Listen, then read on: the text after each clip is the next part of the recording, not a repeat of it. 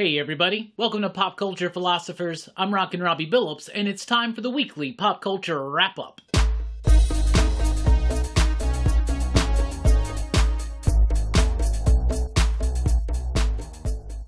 That's right, everybody. Thanks for checking out the video. I am Rockin Robbie Billups. This is the weekly pop culture wrap-up. It's the show where I go over the week's pop culture news, mostly comic books and movies, but first, I want to invite you to like this video, share this video, and subscribe to the channel if you haven't already. It really helps us out. Anyway, back on with the wrap-up. Planet Hulk Worldbreaker, issue number 1, debuts in November from Marvel Comics. This will be written by Greg Pak, with artwork by Manuel Garcia. It will be a 5-issue miniseries. Now, unlike things like New Fantastic Four, or Venom Lethal Protector, or Wolverine Patch, this is not bringing back a former creative to revisit their time on the title. That's not what this is. This is actually looking a little bit ahead. So this title is set 1,000 years into the future. There are people still on the planet Scar, which is where the original Planet Hulk took place, and they are looking for a new messiah. They are looking for the Hulk. Is the Hulk there, or have they found Morgan they bargained for? I don't know. I guess we'll just have to wait till November.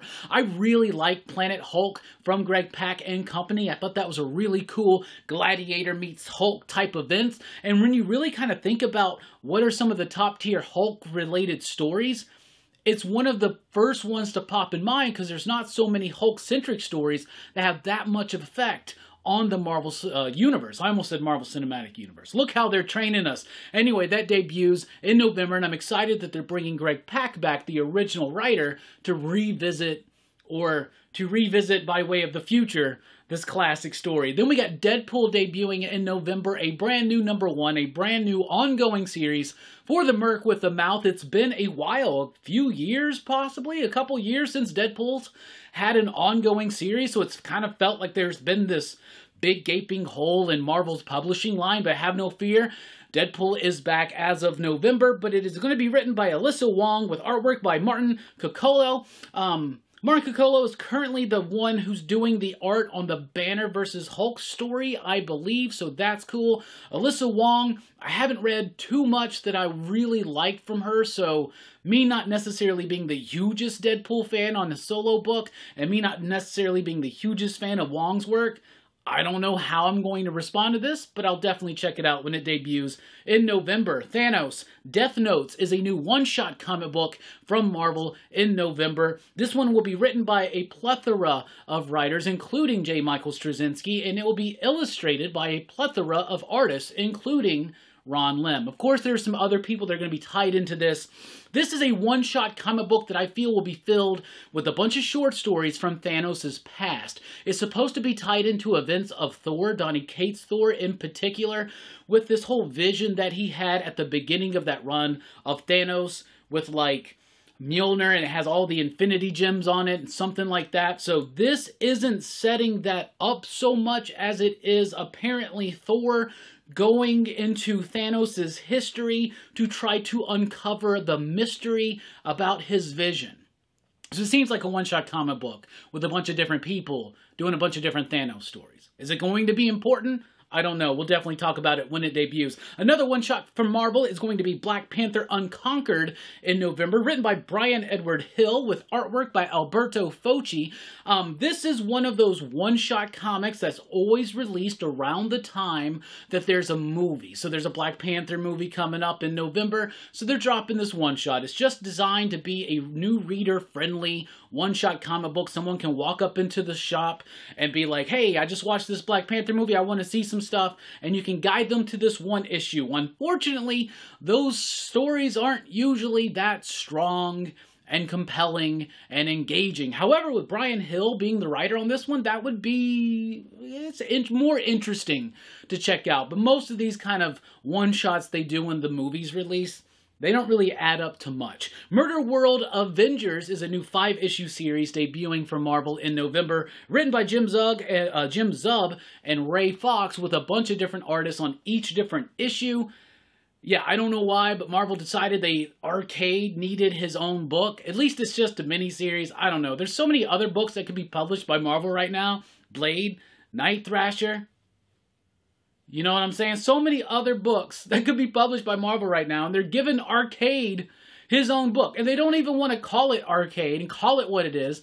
They're doing Murder World because it sounds cooler, I guess. Murder World Avengers. So they're tying it into the Avengers franchise. I don't know. Honestly, I don't really care. I'm not that excited. In fact, the only experience of mine in my life where I've ever liked Arcade, whether it was a comic book or a movie or a cartoon or anything, was that Super Nintendo game, Arcade's Revenge. I really, really like that game. Anyway, the book could be cool. We'll definitely check it out when it comes out. We also got a one-shot from DC. It's John Stewart, The Emerald Knight. That's going to be launching in November. Just a one-shot, written by Jeffrey Thorne with artwork by Marco Santucci.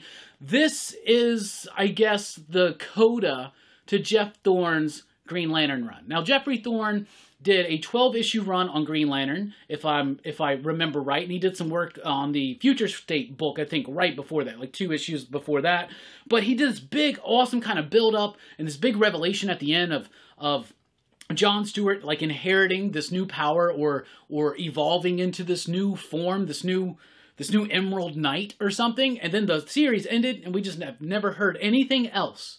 Now, I know that this series was meant to, like, keep going, right? But it seems like it's just been relegated down to this one-shot. I hope that this sets up more to come, and maybe this is just a bridge between that Green Lantern run and into the Death of the Justice League, which happened months ago, and into Dark Crisis, which is happening right now. I don't know how this timeline's supposed to work, but don't worry, it's an omniverse, Robbie. Don't worry, it's an omniverse. It's an omniverse.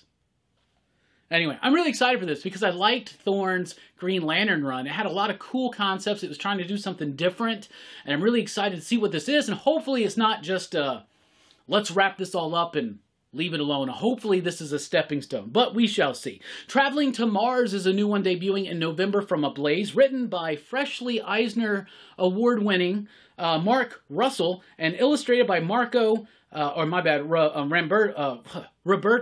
Melli.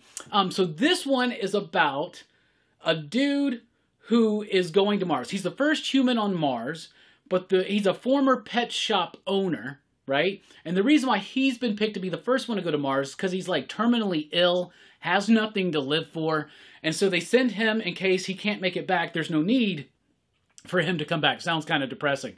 But he's there alone on Mars with these 2 rovers who start to view him as kind of like their god, or at least their artificial intelligence does.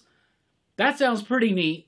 Sounds like it could be depressing. Sounds like it could be satirical. Sounds like a Mark Russell comic book. So I'm rather excited to check that one out. And then we got Once Upon a Time at the End of the World. That is a new book from Boom by Jason Aaron. Nothing officially announced yet. This is a tease for the upcoming announcement on Monday. So keep your eyes peeled on Monday for the announcement of the new Jason Aaron Boom book. They're really trying to capture that hype again with Grimm and Once and Future and Something is Killing the Children. They're still trying to find their next Something is Killing the Children, let's be honest. And they're hoping Jason Aaron's got something for them. Anyway, that announcement for that book, which is called Once Upon a Time at the End of the World by Jason Aaron. Anyway, that's what we got for you this week. What's coming up here at PCP? Check us out over at Dylan's Horror Show tonight. What are we talking about tonight? We're talking about the Mortuary Collection.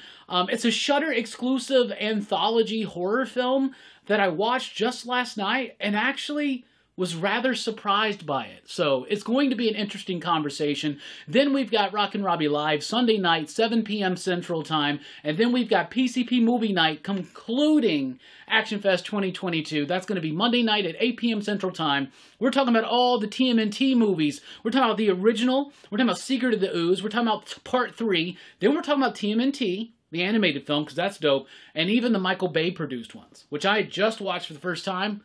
And I got lots to say. Anyway, so join us for those. Dylan's Horror Show tonight, 6:30 p.m. Central Time, 7 p.m. Central Time, Sunday night for Rockin Robbie Live, 8 p.m. Central Time, Monday night for PCP Movie Night. Anyway, thank you so much for checking out the video. What are your comments? Let us know in the comments down below anything you think about what we talked about today, or maybe anything else. Doesn't matter. Just comment below. Really helps us out. Right? Anyway, I've been Rockin Robbie Billups. Thanks for rocking with us. Station, pop, pop, boom!